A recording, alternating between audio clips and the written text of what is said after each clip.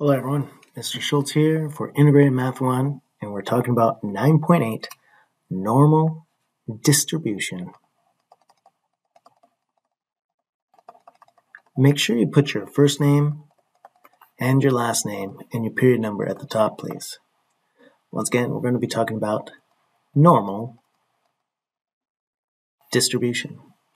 So some key concept of the Gaussian distribution or the normal distribution has two main characteristics. There's other ones, but we're going to talk about first.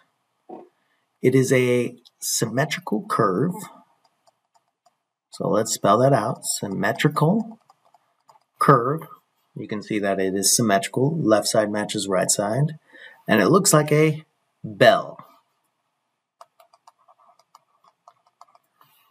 So this is where the mean is going to be right here. Here's the mean right here. Here's the mean. So going on, the mean, median, and mode are equal, and they're located at the center. As the curve approaches, but it will never touch. It will always approach, but never touch the x-axis. And the total area under the curve is equal to 100%, or we're dealing with decimals. What is 100%? It's 1. All right. So those are our main things. First two are it's symmetrical and it's a bell. And then here's some other ones that we talk about as well. Okay, let's go on. So here is some information about and an example. Normal distribution or bell curve or Gaussian distribution. We have a central peak. And this is where most of the, it has the highest probability of the information being right here. So like average IQ, the average IQ is 100. And it's in the middle right here. Now, as you increase that, it's going to be rarer and rarer as we get higher and higher. Same thing as if we get lower and lower. It's going to be less likely. So if we look at this, the Y value right here is, as it increases, it's going to be more likely. And as it's lower, it's going to be less likely. So let's go on.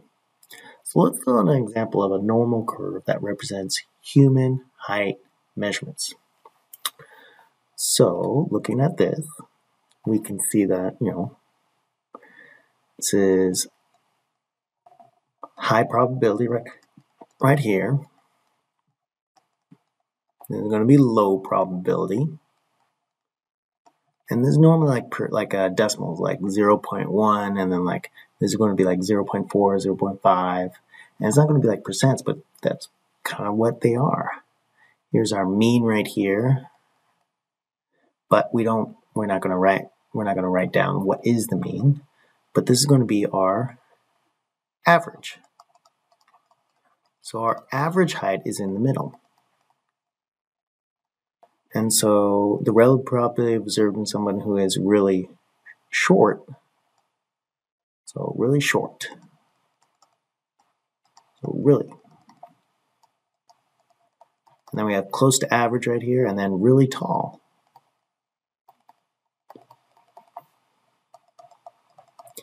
So it's going to be like, hey, this is less likely, and really tall is less likely. And we can see that by the height of the curve. We can see the highest and most probable is the average. Now, this is not going to say like somebody can't be really tall, but most likely if you meet somebody, they're going to be around this height. Unless, of course, you decide to go to a basketball game and talk to the players. Well, then their heights are going to be higher. All right, let's go on. So we have the empirical rule right here.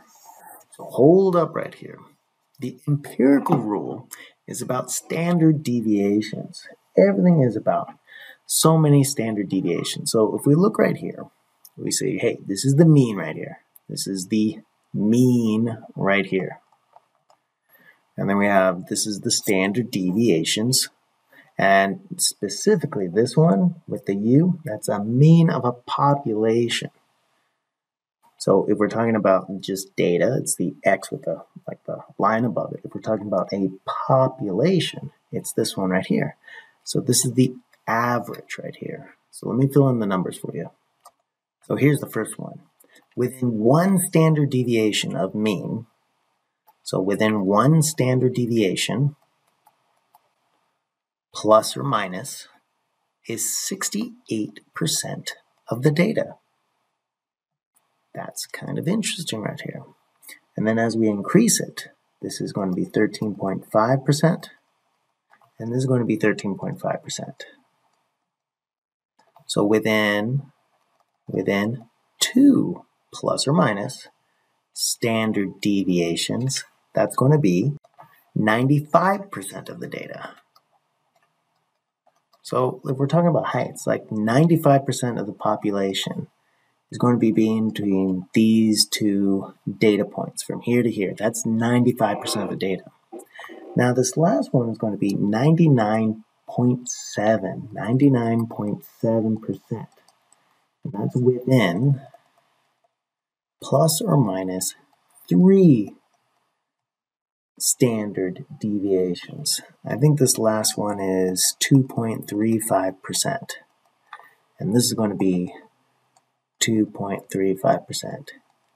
And so that's not, we're not even taking into consideration, what if like there's somebody even smaller than that?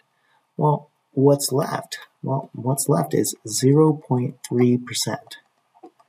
So if you're like really, really smart or really, really tall, you could still be within, if you're really short, that'd be 0.15%. If you're really tall, 0.15%, 0.15%, or 0.15% the other way. It's kind of interesting. Now, they're talking about, when I used this earlier, I talked about this, there was like a scientific discovery is when it's like 5 standard deviations. I do not know off the top of my head how many, what percent that's beyond, or it'd still be 100%, but like what fraction of a percent is it going to be? All right, let's continue. So let's take a look at 2 examples right here. So looking at this, there are less options for babies in terms of height. So the curve for the baby is really tall and not as wide. So this part is really tall. The standard deviation of a baby is 0.6 inches. That means if 68%, get out of there, 68% of babies is going to be, like the mean is 20, 68% of the population is going to be 20.6 and 19.4. 60% of babies are in between this data. So it is very likely that a baby will be between these two, 68%. Now for adults, the average is 70, and the normal distribution, the standard distribution, is 4. So 68% of the population would be between these data right here, 66% and 74%. That'd be, or 74 inches, 66 inches and 74 inches.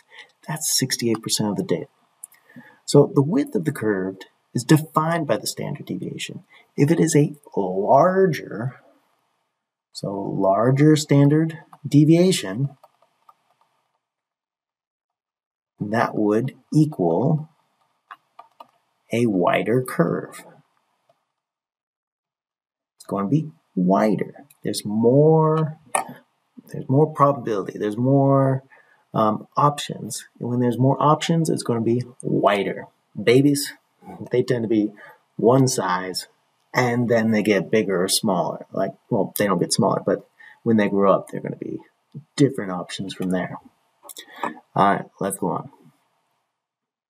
So babies have a smaller standard deviation compared to adults. So let's figure out what the range of data for 95% of the data, the populations of babies and adults.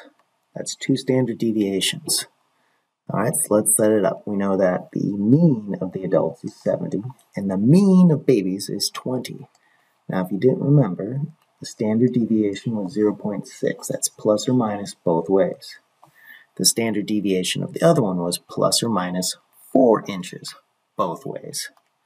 So if it's 2, we're going to add 8. We're going to add 2 of these to each of them. So 95% to standard deviations would be between 78 and 70 minus 8 is 62 inches. So 95% of the population is in between 62% and 78%. So if we're looking at it, 60 divided by 12 is 5. So this is 5 foot 2 inches. And then 78 divided by, let me figure this out. Yeah, I think that's 6 feet 6 inches. So if you're in between, and you're an adult, if you're in between 5 feet 2 inches and 6 feet 6 inches, congratulations, you are part of 95% of the population, which makes sense.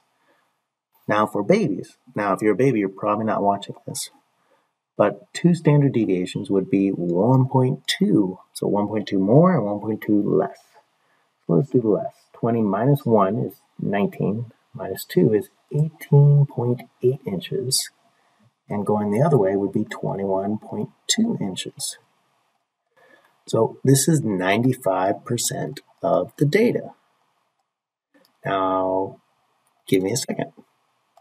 So I just had to go looked at a baby book for a second. My son, it was 20.25 inches when he was born. So here's the question. Is he in the 95%, or is he outside the 95%? We'll go on in 3, 2, 1. So yeah, he's within because he's between 18.8 and 21.2. All right, let's go on. So let's look at another example. Men versus women in terms of height in inches. So describe the data without using actual measurements. Compare and contrast the 2 curves in at least 3 sentences. Well, looking at this, it looks like the men's curve is wider. So if it's wider, the standard deviation. Now, this is not a sentence. I'm just putting out facts. Deviation of men is more. So this is not a sentence. I'm just writing a fact out. I'm bullet pointing. All right, so it looks like that the mean or the average of women is less. I could also describe it and say, hey, look, there is less deviation. So the standard deviation